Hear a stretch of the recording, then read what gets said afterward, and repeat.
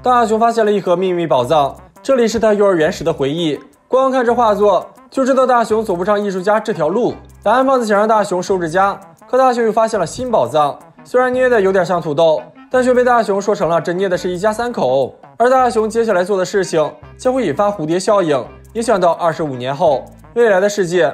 大雄的儿子成了小镇土皇帝，虎夫的儿子成了受气包。本以为凭借速度逃过了小小熊的魔爪，谁料小小熊竟有个冬奥会夺冠的梦想，凭借着一块滑板成功反超二人。小虎夫二人还在想策略，小小熊就后背一凉，哪个孩子不怕娘呢？小虎夫这才得以脱身。看着自家儿子如此淘气，静香就想让大雄晚上放大招。此时的大雄依然沉迷漫画，可惜口袋清贫。这时静香打来电话，让大雄今晚回家当黑脸。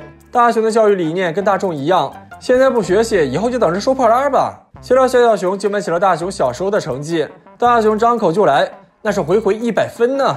信手拈来，那得要证据。谁料大雄还真有，在箱子的最下方有一张100分的考卷。面对儿子的质疑，大雄虽手握证据，但还是扛不住心虚。这是大雄唯一一次的100分，那感觉就像在做梦。老妈高兴的更是要把成绩单裱起来，这才得以保存至今。小小熊总觉得其中必有猫腻，翻找中竟发现了一张奇怪的地图，这难不成是张藏宝图吧？大雄连线情报中心，希望可以打探到藏宝图上千年山的信息。一切信息都指向了一座名为后山的山。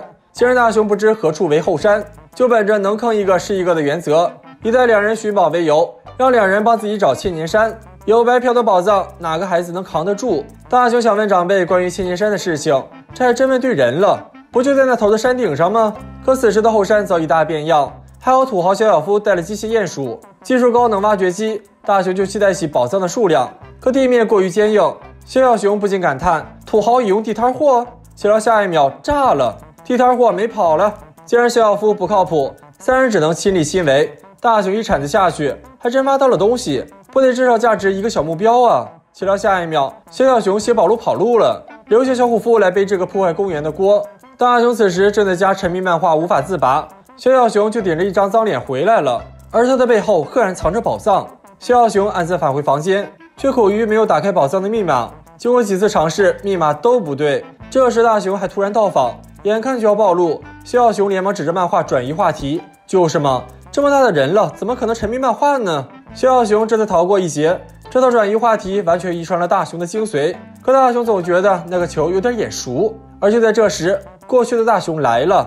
另一面的小小熊尝试密码无果后，直接躺平看起了漫画。而这面的大雄通过交谈，终于想起来25年前埋下的时间胶囊，那里面藏的不是别的，这是大雄关于幼儿园的回忆，希望可以给未来的自己一份惊喜。当时蓝胖子拿出了时间胶囊，这是个可以把冰淇淋保存上上万年的胶囊。大雄准备了一堆零食漫画，外带上百张0分试卷，将他们一起埋到了后山。